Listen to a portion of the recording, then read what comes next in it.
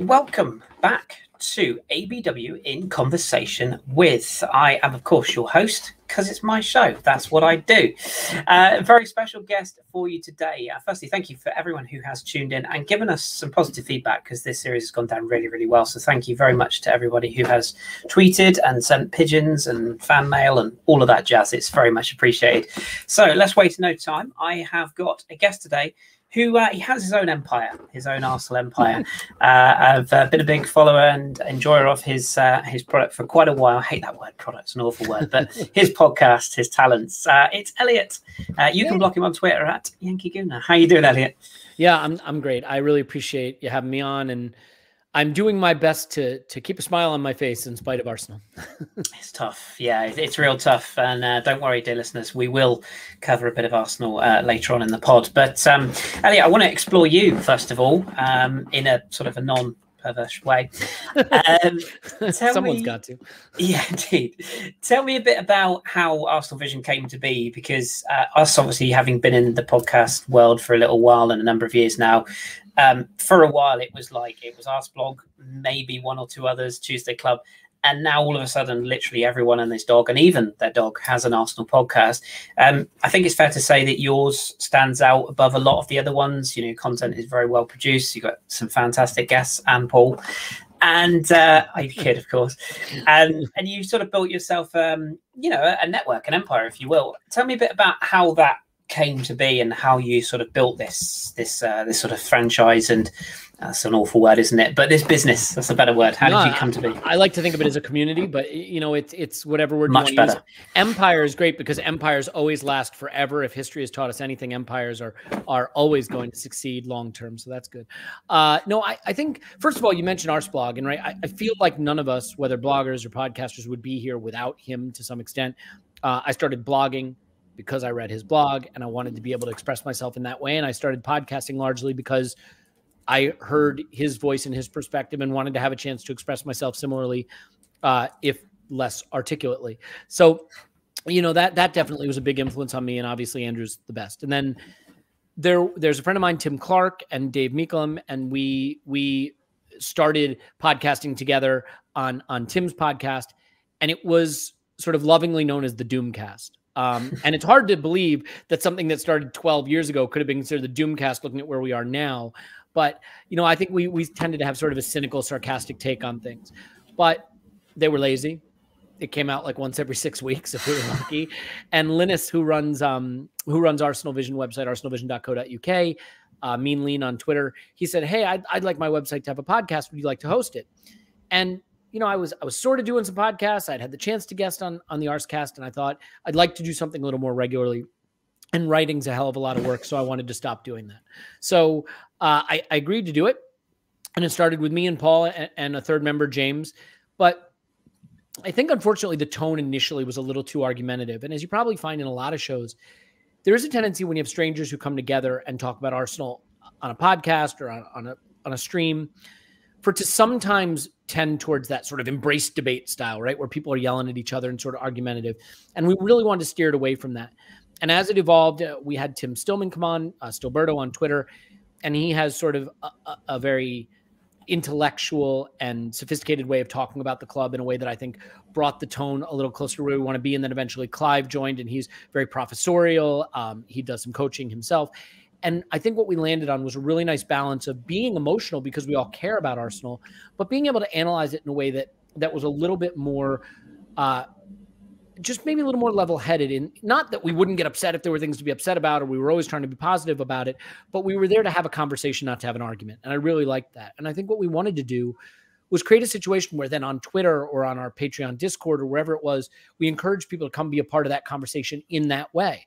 And so it wasn't toxic, or it wasn't, hyperbolic or bombastic or anything like that. And over time, what I think I've really appreciated about the podcast is it's improved the tone and nature of the conversations I have, not just on the pod, but on social media and with other people in the community and other people I come across, because I found this way of talking about Arsenal where I can express my frustrations if they exist, but not in a way where it becomes abusive or toxic or unhealthy. And I think we all want football to be an escape. and Arsenal to be a joy in our life. And when it's not going well, finding the way not to let that become a real emotionally draining experience is hard for some people.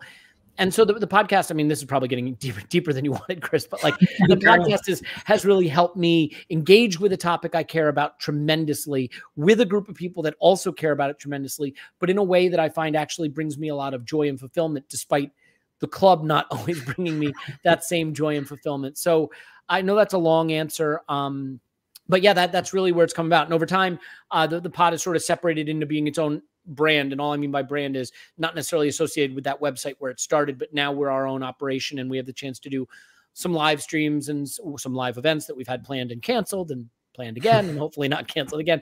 So yeah, it's great. And I feel very lucky to have the group of people that work on it with me, because I think if any of them weren't there, Scott, who does our analytics, if any of them weren't a part of it, it wouldn't be as great a group as it is. Yeah, well said. We try and give Danny credit for our website. We say, look, without him, none of this would happen. He refuses to take it, but it's true. You know, without that person at the helm and the team around you, it's tough.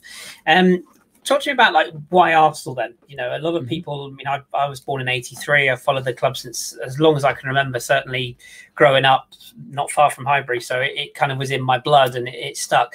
I'm always intrigued by when somebody does live abroad or, you know, is miles away from the club, there must be that one specific thing that captured your heart or your emotions that took you into this wonderful world in which we live with the Arsenal at the helm. Where did that journey begin for you? Yeah, I think for a lot of Americans who are Arsenal fans, the timing couldn't have been better and worse in some respects, because the timing of the World Cup, where France was so dominant and so many of those Arsenal players were involved, and maybe you played the FIFA game on a gaming platform, and Arsenal were one of the fun teams to play with. And, you know, those late 90s, right? 98, 2000, 2002, that era, whether it was, you know, I mean, certainly Thierry Henry became a big part of that, but I was also working in London at that time, out of college, 2001, 2000, 99, 98. Not regular. I wasn't living there, but I was regularly traveling there. And so I think the first Arsenal game I saw was Arsenal-Newcastle FA Cup final. And just being in a pub surrounded by football fans, I'd been a sports fan my whole life and never experienced anything that was just as passionate and energetic and exciting as that environment. And I just was very drawn to football because it was very different from the more transactional franchise type experience I got with American sports, where you'd tune in, you'd tune out, you could care about your team. But again, it felt much more transactional and this felt much more emotional. And so as someone who was going to be working in London frequently, I wanted to have a club to support. I was playing, you know, the FIFA game with Arsenal. I was enjoying the Arsenal players in the international games. And it may sound silly, but realize at that time, there was no way to watch Arsenal on TV in America. I mean, literally, you couldn't, the internet was just in its infancy and you could sort of find out what the scores were. And that was about it. So you really had to want it. I really looked forward to those trips to London to engage with it, or those video games to engage with it, because that was my only outlet.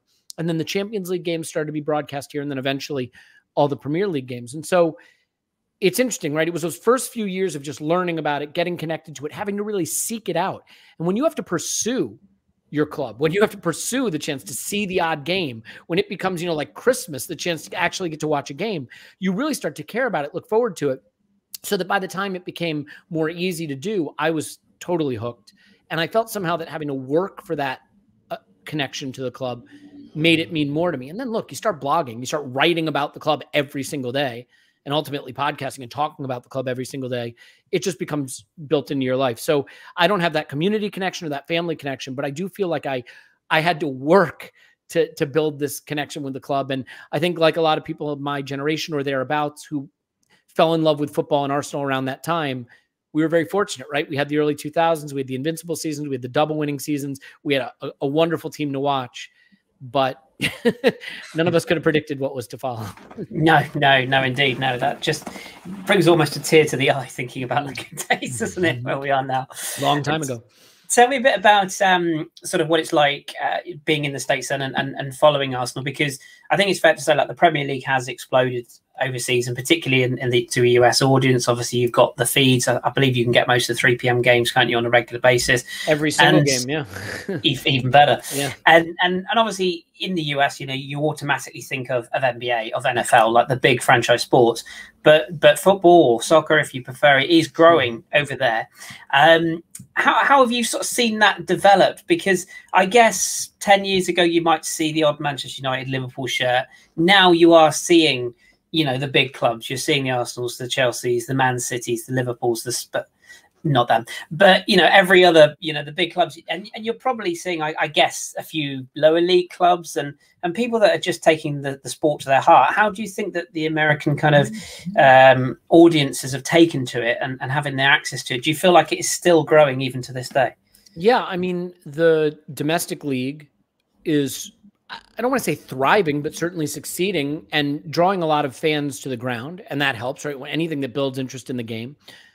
There's just no getting away from the fact that the prominence of social media combined with the accessibility of the game on television, those two things have really driven the game to new heights, because now not only can you watch every single game, but before, when I would watch Arsenal 15, 20 years ago, even if I could watch the game, I didn't have anyone to go watch it with. I didn't have anyone to call up and talk about it with. I experienced it very much in my own cocoon of isolation. Where a lot of people feel that I should be kept. But like the reality is that social media means that you're always in that pub, right? You're always surrounded by those other fans. And so people that aren't at the ground or able to just walk to their local and be surrounded by, fans supporting the same club or just watching the Premier League regardless.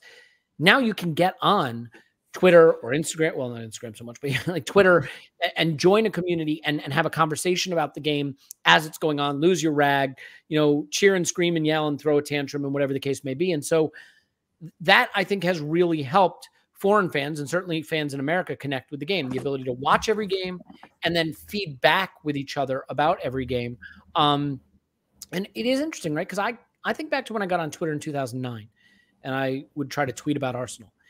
And just the amount of times you'd be met with something like stick to baseball, right? Largely because my opinions suck, so fair enough. But and now it's not that you never hear that. And I understand there's some antipathy towards Americans because of American ownership and the perception of how American ownership influenced the rise of the mooted Super League. But you really don't get that reaction as much. So I think the game has globalized. And to some extent, I think the fans of the game, even closer, to North London, have at least accepted that those global fans, if not maybe being the same kind of support, are still a valuable part of the supporter community. So it's been nice to see that develop. And I mean, maybe that's not everyone's experience, but that's at least been mine. Yeah, good answer to that. I like that. And you touched on it briefly there. And I always like to ask people that create content this kind of question because it fascinates me. What's your view on social media and how it's developed? Because we see so many good signs and we see so many bad signs. There's very little in between. And, the dawn of the internet troll and the people that words can be very hurtful. And one thing I found when I first started podcasting was that for a while, like you, when I was on Twitter in the first days, I would reply to every tweet. I'd feel like I was rude if I didn't reply, and I'd want to interact with people. And I've very sort of over the years, I've learned to just kind of let water slide off the back. Certain people are just not going to agree with what you say. Sometimes you're going to be reactional and say something that doesn't go down the right way. Sometimes you're going to have an opinion. And I think people overlook the fact that when we record these shows, whether it's visually, audio, whatever, people hang on your every word. Even if you are like us, so just an everyday you and me, we're not celebrities, but people do hang off your every word. And that I often find it never fails to amaze me when somebody digs out a tweet that you posted in 2006 or, we didn't think that 20 years ago. How do you manage and deal with that within your podcast and in your community? Because there must be a lot of pros and a lot of negatives to that side of things. So you kind of reminded me of that cartoon I've seen somewhere. It shows a guy feverishly typing away at his computer and his partner's off frame saying, "Honey, come on." And he says, "1 minute, honey, somebody's wrong on the internet." And it's like that need to tell someone. And I do understand that frustration. Right? I'll listen to podcasts and someone says something that drives me crazy. I'm like, they're so wrong. I have to tell them how wrong they are, and it's because you can't directly engage in that conversation. Well, what Twitter does, it gives you a way to then run to your computer and tell that person how wrong they are. So I understand that instinct. I do think there's a sense of in the old news business, they used to say, if it bleeds, it leads, right? Mm-hmm. That if you had a gory story of something terrible happening, that's how you got viewers, and that should lead the news. And I think that leads the way we think about social media. There are terrible people in the world, and as a result, there are terrible people on social media, and they behave terribly. That stinks, and it needs to be corrected. And social media companies certainly need to work on how they manage that problem. But overwhelmingly, every day, millions and millions and millions of tweets and messages to people are sent that engage in intelligent discourse and witty banter, in supportive messaging, and like, it sounds ridiculous to say this, but overwhelmingly, my experience on Twitter is that people are wonderful, that we have great conversations, that people make me think more deeply about the club and about football. They help me learn things I never would have learned otherwise. And yeah, then there'll sometimes be a troll who's like, go kill yourself. That sucks. And you block that person and you move on. I think the problem is, right, if you're a big enough celebrity, instead of one person telling you to do that, it might be 10,000 people. And at that level, and the abuse can be way worse than that. It can be racially motivated. I mean, think about this just as a numbers game.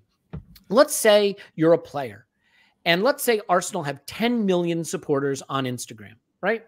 And let's say 2 million of those supporters are young men aged 13 to 18.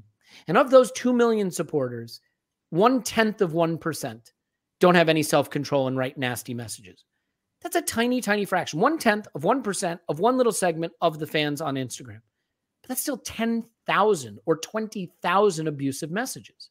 And so it becomes a numbers game, right? And I think that's really the challenge, which is, how do we contextualize the fact that there's so many wonderful people, supportive messages, good conversations, and yet this noisy, toxic subset of people who can't control themselves really find a way to pull focus and destroy the tapestry of that social experience that we're having together?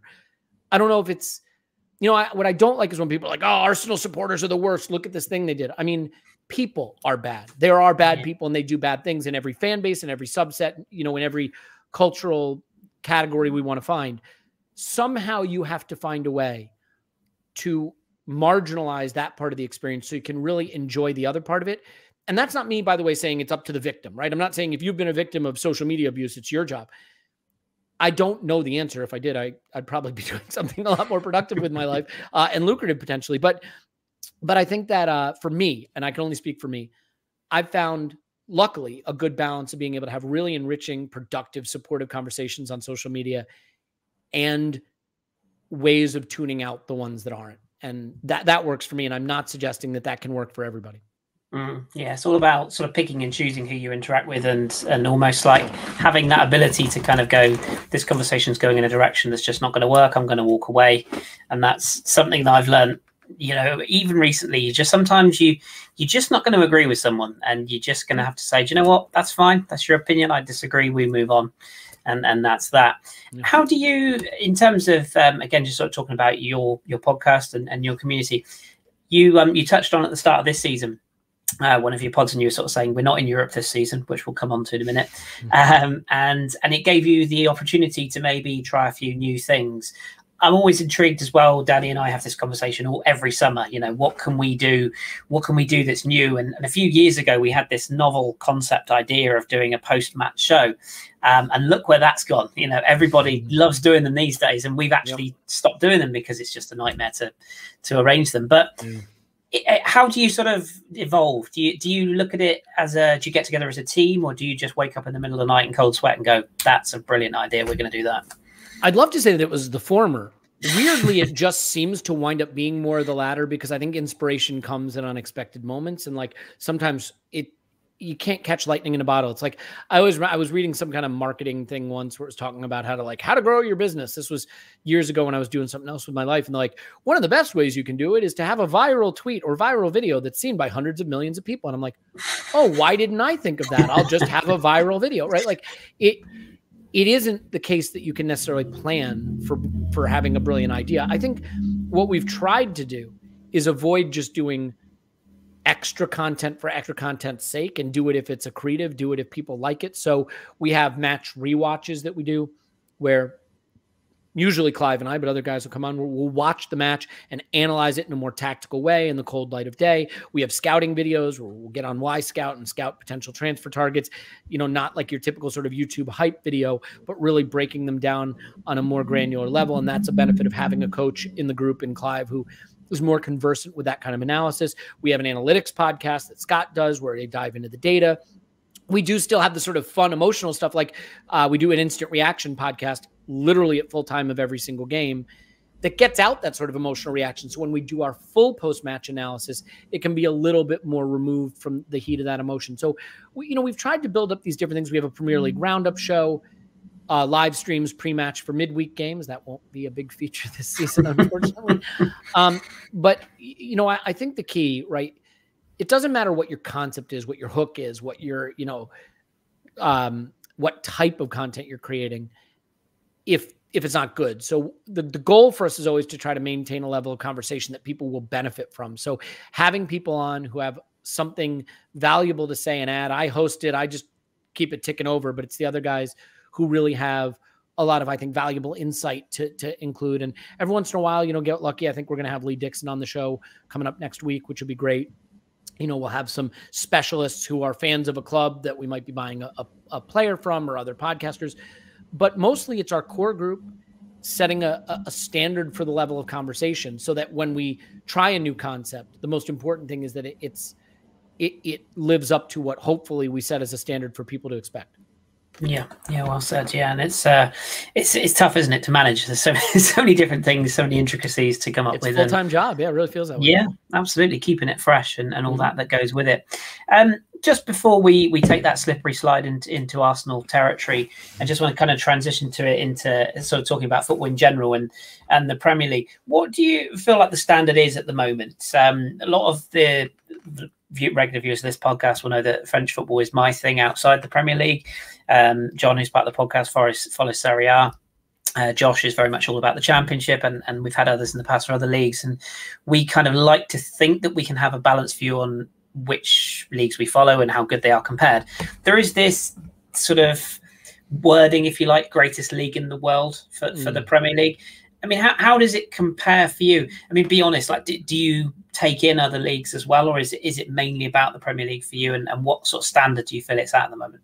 I do watch the other leagues. I mean, some of that is down to what is easy for me to watch in terms of the streaming services or channels that carry it, right? So now, like, La Liga is very easy to watch here. The Bundesliga is very easy to watch here.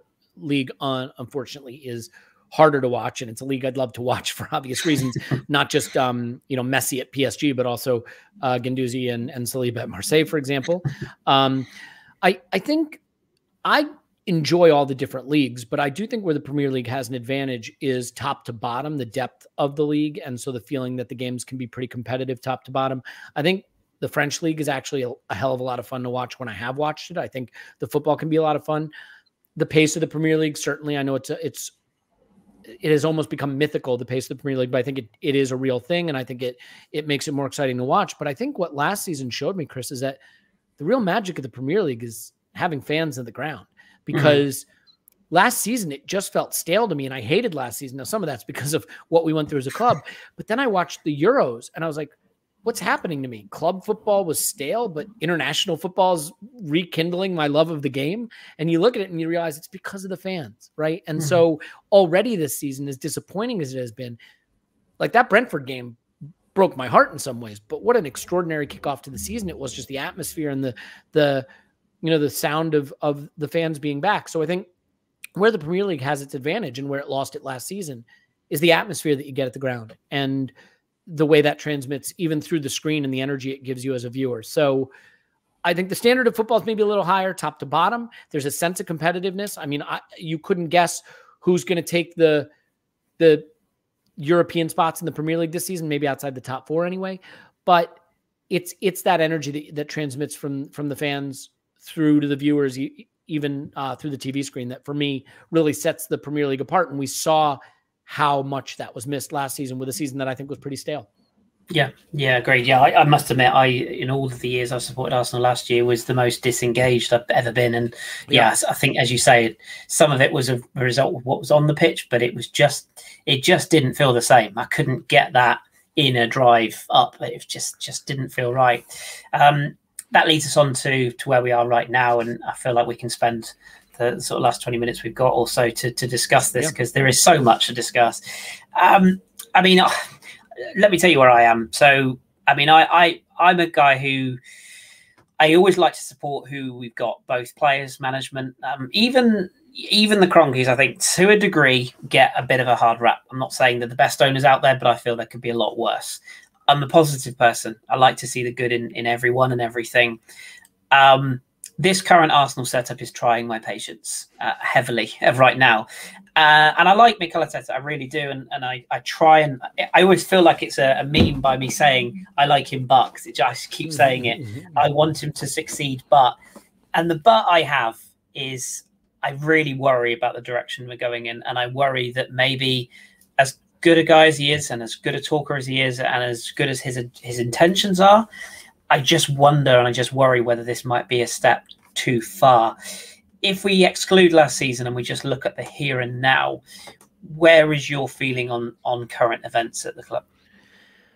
It's super complicated because there are a lot of mitigating circumstances that you have to factor into your analysis. There's the pandemic shutdown and the no fans in the stands and the bad contracts that had to be gotten rid of and the way the squad was very imbalanced when he took over. There's the fact that a first-time coach stepped into a situation where there was really no stability behind the scenes. Sven Mislintat goes, then Raul goes, and Edu is there 10 minutes and has never operated in the European market. And suddenly Arteta's just made manager, and he has this initial big success that, you know, he wins the FA Cup. He's named manager. He's riding very high in his first job, and maybe didn't really ever get to understand the scope and scale of the project facing him.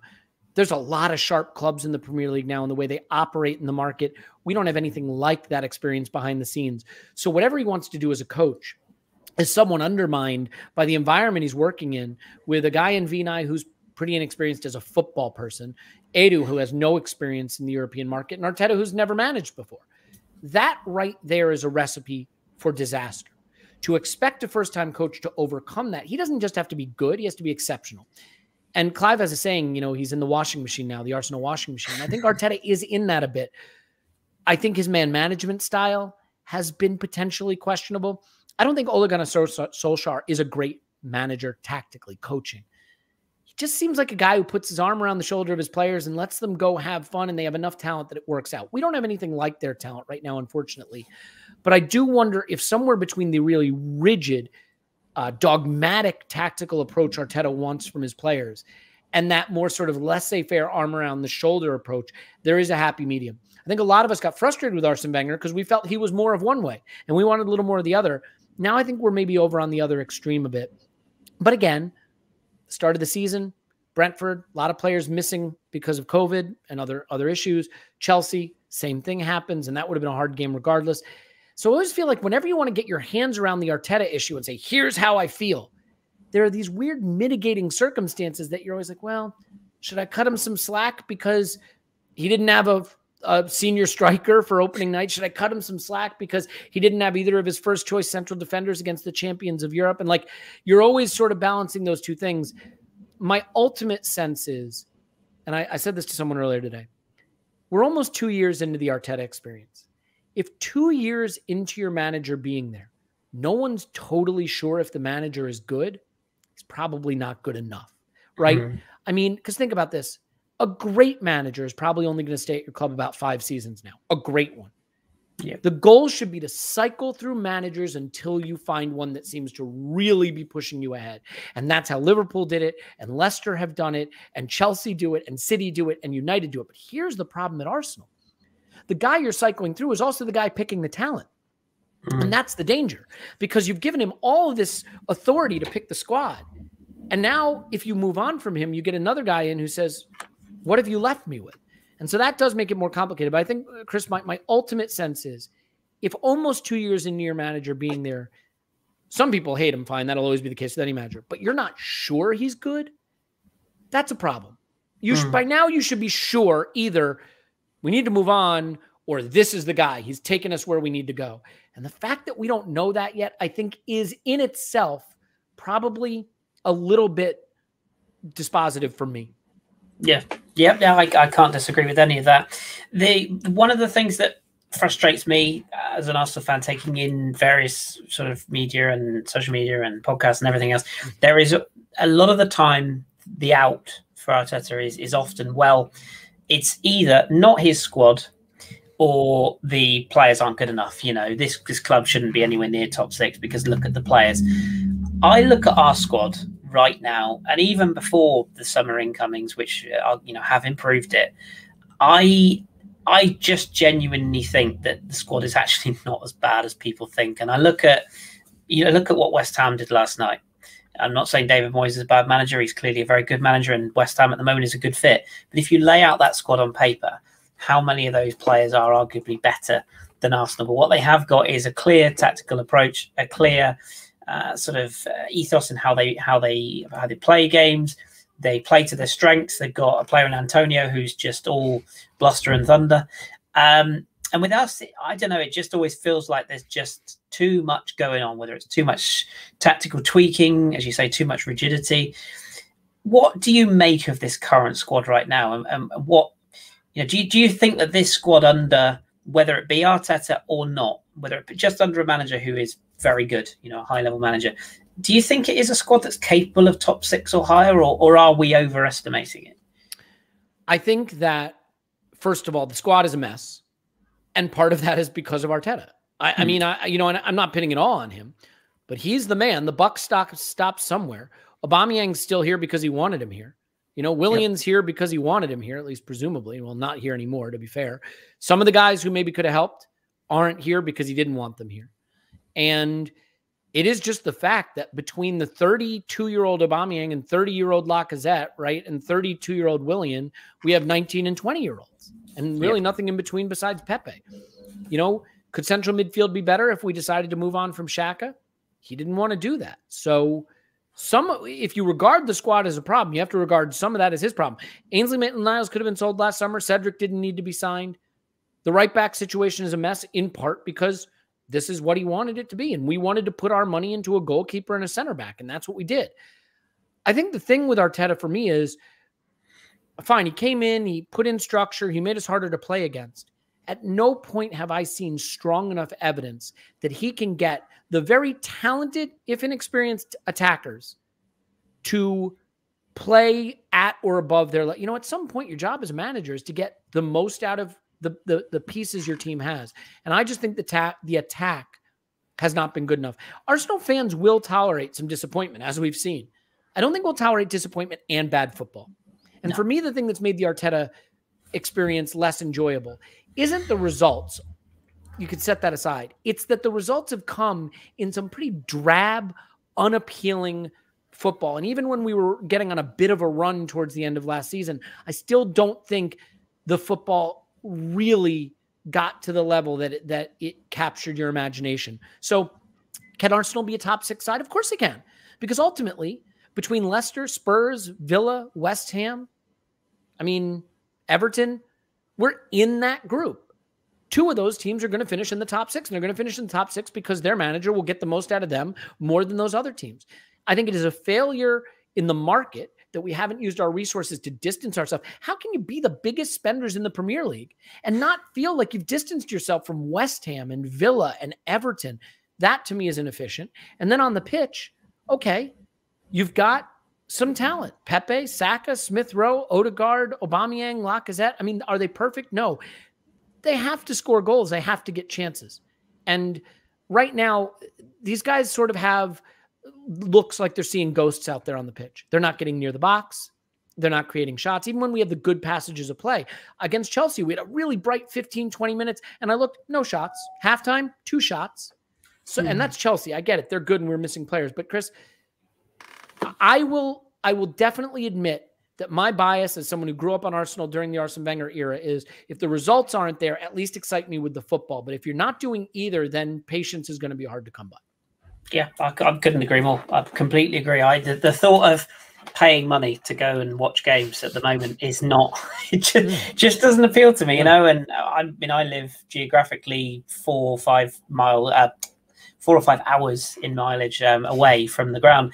The thought of getting up at 5 a.m., getting on a bus in a cramped seat and going and watching a game and then coming back the same day, that used to excite me. Like, genuinely, it was like, this is my treat. I'm going to go to the Arsenal. And this is a guy who, in my youth, I had a season ticket, and obviously now moving away and growing up and not having money because the real world hits you quite hard.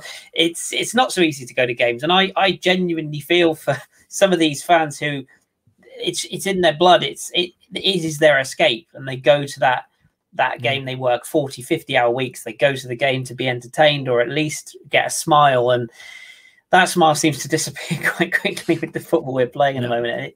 It does kind of suck. What do you what would you change? I mean, I know that's like a massive question to just throw out there, and there's so many things. But what if you were Mikel Arteta right now, and we've heard him come out today, and I must admit I bit a little bit on social media early on, and I did say how much longer Mikel, when he says it will take time, and there's the process and everything that goes with it. Trust the process. Trust the process. What would you do? I mean, is it literally a case of, we're recording this on the 24th, we've got West Brom in the Cup tomorrow.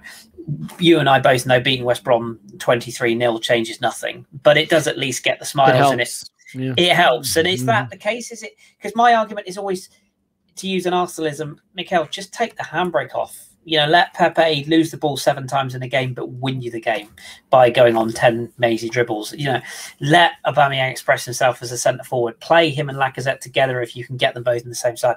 Just take the handbrake off. What would you do to change the way this team plays? Yeah, I mean, I think, first of all, and it's one of the shortcomings that we've had under Mikel Arteta, is win the ball higher up the pitch. Just find a way to get this. Like, watching us press against Brentford was embarrassing because they could do it and we couldn't. Now, admittedly, look at the team we had. Fine. We couldn't do it against Chelsea either. But I think it's been a problem his entire time. One guy chases the ball and everybody else watches him do it.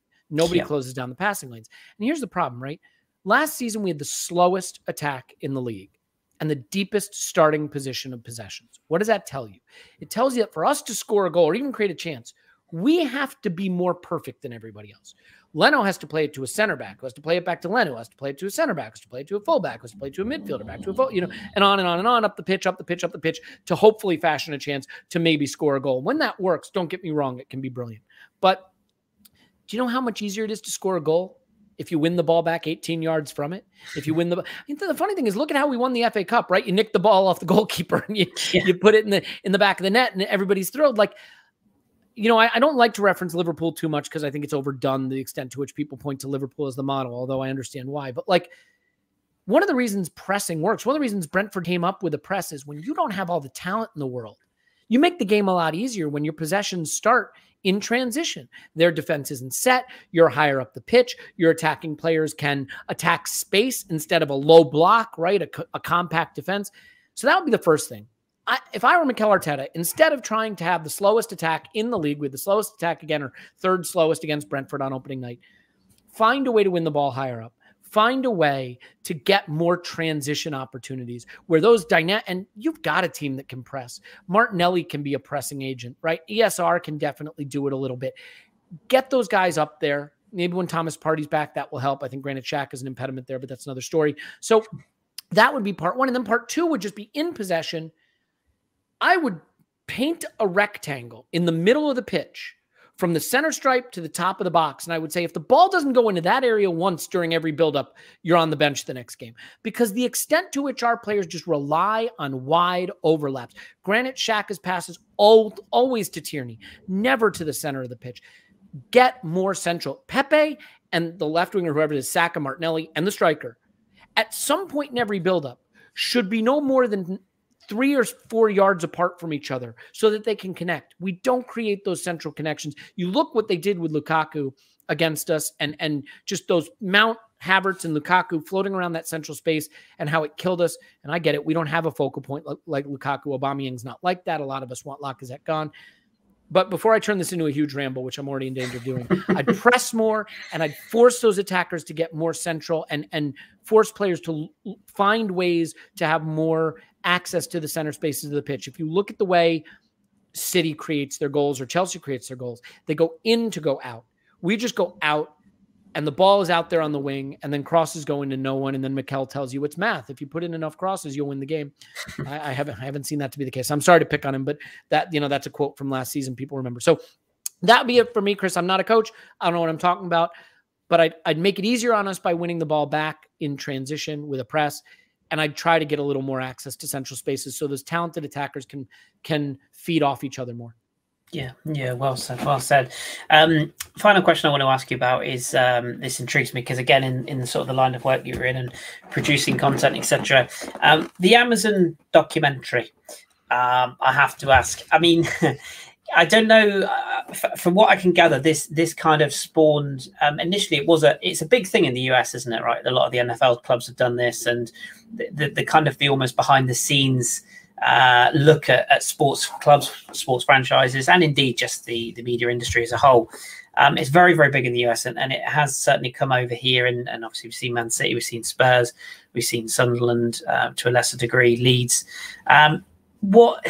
What's your view on it? I mean, we're all going to watch it. We'd be kidding ourselves if we said otherwise. Of course, we're going to watch it. It has the potential to be either really, really good or really destructive, doesn't it? What's your kind of viewpoint on that? And do you think it's an own goal for the club PR wise, or could it actually prove to be quite beneficial? Well, let me throw it back on you. What's your take on it? I'm horrified. I'm really worried about. I can't wait to see, Aubameyang and Lacazette doing a little dance as we draw 0-0 at Burnley. I just worry that we're going to be a bit of a paradigm of ourselves, and I'm worried. I want to be wrong, but I'm worried. Yeah, look, I think for one thing, first of all, I'm not saying football doesn't work this way. Football doesn't work this way where you get to say, look how good we were post-Boxing Day last season. It doesn't work this way where you get to say the season starts, after the international break this season, because it doesn't. But sometimes you just have to swallow the pill you're given. And the pill we're given this season is I do think I am going to fight with every ounce of myself to refrain from having any strong conclusions until we're 5 or 6 games past the international break because of the COVID situations and the teams we put out and the fixtures, Brentford notwithstanding. I think the West Brom game is an interesting one, by the way, because just as an aside, I think people are willing to be a bit forgiving of these first 3 games because of the COVID situation, because of who we were playing. But if we don't score any goals and don't beat West Brom, I think people will say, well, where's any sign that there's hope here? So as dumb as it sounds for a second-round League Cup game to matter, I think it sort of matters because we don't want to be 4 games into our season with no goals scored and no wins. Yep. But yeah, I mean, you know what, Kris? He's either going to get it right in that run after the international break or he's not. And patience is not a virtue for a lot of football fans. But if we just bite our tongue for a minute and accept that there's a run of games he has to win after the international break, he's either going to sink or swim. I really believe that if we are willing to be a bit patient, we're going to get the answers we need then a lot more than we are now, if that makes sense. Mm-hmm.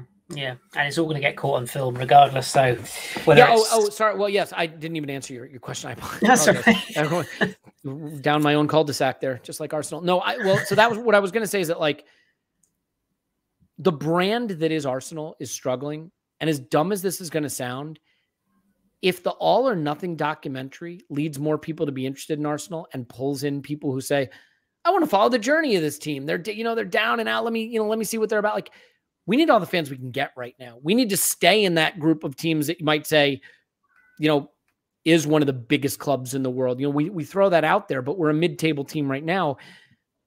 I understand why it could be embarrassing and no one likes having the piss taken from, rival fans, but it will make Arsenal sort of a talked about team.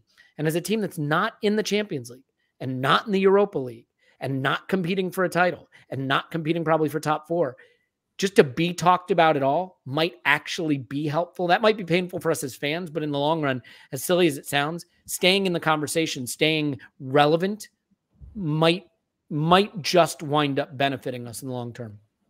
Yeah. I can't disagree with that. I do think there's definitely pluses to it. It's just I hope they are pluses and not too many negatives. We shall see. Okay, perfect. Well, before we round things off for today, please do tell us or tell our listeners and our viewers where they can find you, what sort of things you've got coming up, and any other bits and bobs you might want to plug. Yeah, well, you can go to arsenalvisionpodcast.com and check out everything about the pod.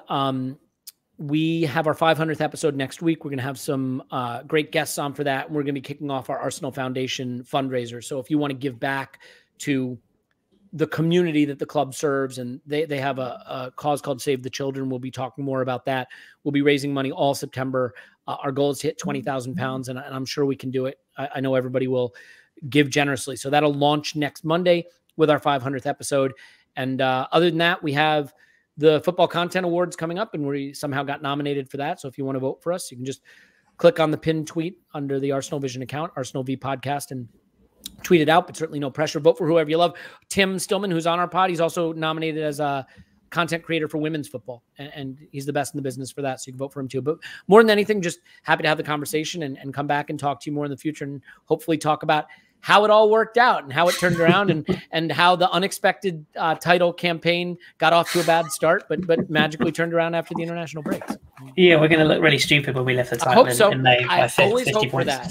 Yeah, I hope for that. It's as a famous person would say, it's the hope that kills, isn't it? So yeah, absolutely. We of course will quite happily retweet your donation page as well when that goes live. So let us know next Monday or this coming Monday. Yep.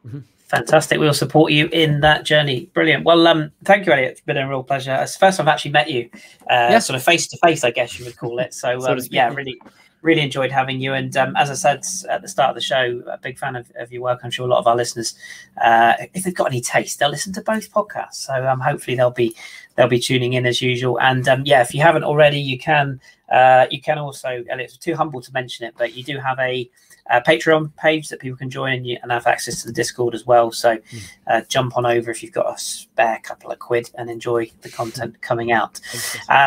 But yeah, Elliot, thank you very much. It's been a pleasure. Really, really pleased to have you, and all the best for the future. Thank you. Same to you. Thanks so much. You're very welcome. So thank you very much to Elliot, and of course for all of you for tuning in today. This will be in video format on YouTube. So if you want to see me and Elliot in all of our glory, please do tune in. You can also see my spot, which has joined us for this episode. And mine too, right here. Absolutely, and my beautiful flowing locks. But if that's not your bag, hopefully you've enjoyed the audio. Please do, if you do tune on YouTube, drop us a thumbs up and all that jazz, because it helps with Danny's algorithms and whatever the hell. I don't understand it. Danny just does all that stuff. But please do like that and let us know if you want to hear more. There are big plans for more interviews coming up soon. So if you do enjoy this, let us know. We will speak to you very soon. My thanks once again to Elliot and the crew, and we'll catch you on the next one.